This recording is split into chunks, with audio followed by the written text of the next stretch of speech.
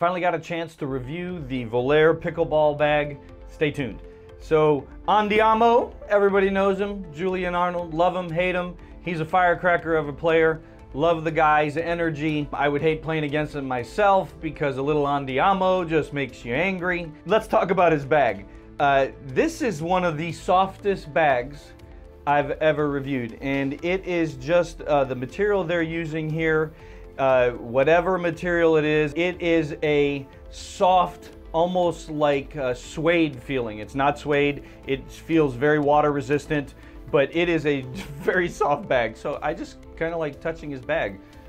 Sounds weird, isn't it? Okay, so let's just go over the features of these bags that I noticed right away. So plenty of storage for this guy. So you got a side pocket here. This feels very nice and sealed, so you could put your wallet, your keys, your stuff here on the outside.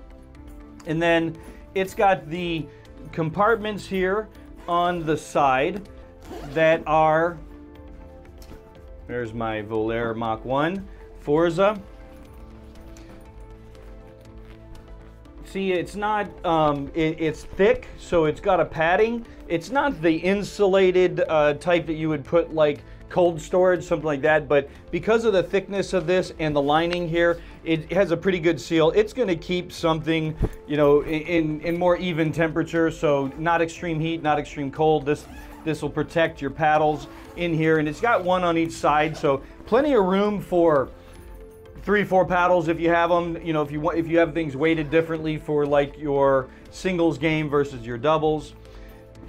Here in the back, we've got the shoe bag, and there's my Selkirk shoes. And one thing about the shoe bag I like is that it's sealed from the inside, so you don't get that stank. You don't get the stank inside your shoe bag, but it's got a nice fishnet here, so the air will breathe and get through this fishnet here, and the stink will come outside the bag. It won't get funky in there. You won't get no mold growing between your toes because you can air it out. On the inside, there's bags, so you got plenty of zipper area here and little pouches that you can just stick things in, and these pouches go all the way through the bag. So like you can put something all the way down here to the edge, so a lot of room for you to just dump stuff in. So you could have your socks, your headbands, your wristbands in there. And then on the other side, it's got a zippered one, and this one here goes all the way across the bag. So you can get, like, I can put my whole arm in there. And so a lot of side storage in this thing. So I was very impressed with that because I got a lot of gear. And so as a travel bag, this is great because it's not that heavy. Really good thick backpack straps. So a nice padding here, so when you wear this on your back, it feels nice on your shoulders. So if you have a heavier bag, this is really cushy here.